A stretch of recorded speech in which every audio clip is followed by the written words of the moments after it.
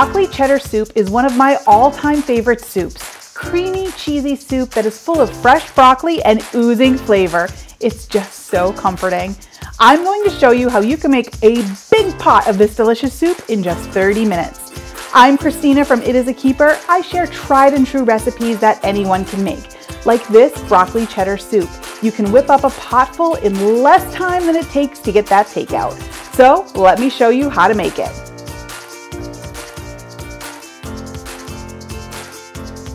Okay, so for our broccoli soup, we need to get some of our vegetables cooking first. So to a nice big soup pot, I'm going to add a stick of butter. I know, sounds like a lot, but this makes a lot of soup. You're going to have a lot here. So feel free, if you just have a small family, feel free to have this recipe. It's so much easier to make it in smaller quantities. Just cut all the ingredients in half. So we're gonna wait for that butter to melt and then we'll move forward. Okay, so our butter is just about melted. I'm gonna move forward. I'm going to add a diced onion right in there. And 2 diced carrots. Now you want them cut about the same size, and the size really doesn't matter because you're not going to be eating whole pieces of this carrot. We're going to blend it up. So we're just gonna cook these for a few minutes until they soften up a bit. And I'm going to season my vegetables with just a pinch of house seasoning. I like to season as I go so that everything has flavor. Okay, so our vegetables have softened a bit. We're going to add a little bit of flour to the pot. This is going to start to make a roux. It's going to mix with that butter, and it's going to be one of the thickeners that we use. Or it's going to be the thickener that we use, not one of them. It is the thickener. So you want it to form like a nice little paste around the onions and the carrots. Now it's okay that the carrots aren't soft yet. It's going to continue to cook, so don't worry about that. So we have a nice pasty mixture here, which is exactly what we're looking for. Now to this, we're going to add 2 different types of dairy. I'm going to add some milk.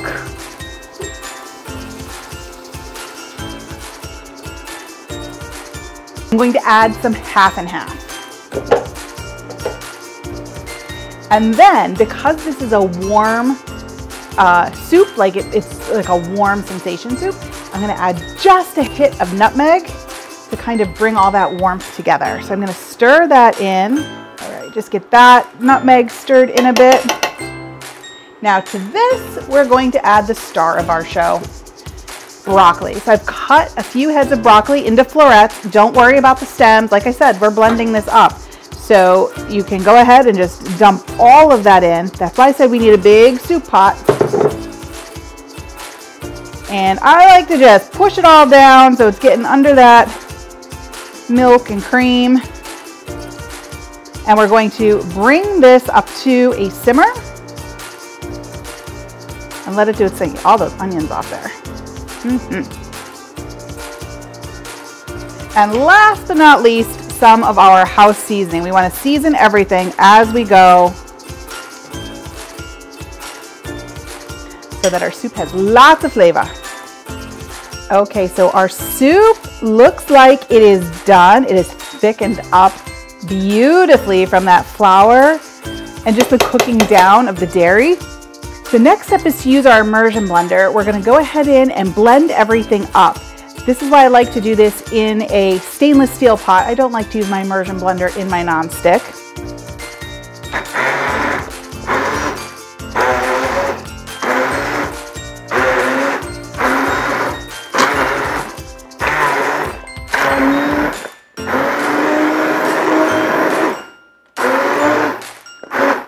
Now I kind of go in and out because I want to leave some chunky, but I want to make sure most of it is blended up. So I just kind of place it around, stirring it as I go. Oh, this is beautiful. I love how this turns a beautiful shade of green with the little orange flecks from the carrots. I just love this soup. Okay. Put that aside. Okay, so our soup is blended. I'm gonna go in for just a quick taste just to see if we need any more seasoning in there. It could use a little more of the all-purpose blend in there. If you don't have an immersion blender, you could just as easily use a blender. Just if you want your soup chunkier, just go nice and slow, and don't fill your blender vessel up to the top because the hot liquid will cause an overflow. We're good on the flavor. One last thing we need to add. This is a broccoli cheese soup. We need to add our cheese. So I have 3 cups of shredded cheddar. I like to shred my cheddar myself instead of using the packaged stuff. I just find that it melts nicer that way. So you're going to put that in and stir it around. You want to make sure you do that after you blend it. And that soup is so hot, the cheese just melts right away. But you'll see when we scoop it out, it's definitely there. All right, we have waited long enough. I have waited long enough. I'm going in for a taste of this deliciousness.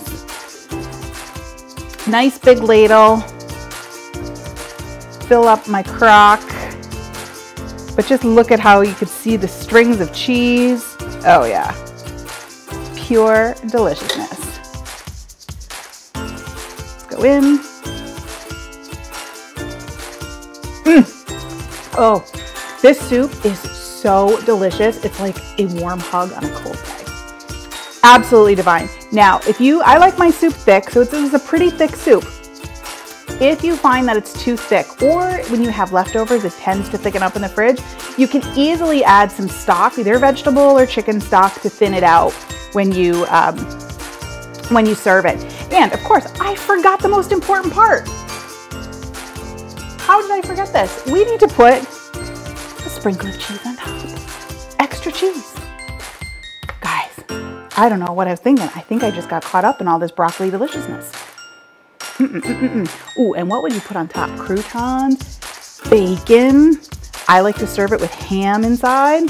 So many things you could put on this. Let me know in the comments. Look at that cheese. This broccoli cheddar soup is definitely a keeper. So I like to add leftover ham, but what would you add? Let me know in the comments below. And if you want another one of my all-time favorite soups, make sure you check out my homemade pasta fagioli. Thanks for joining me today. You can get the full printable recipe in the video description below. I'll see you next time. Bye.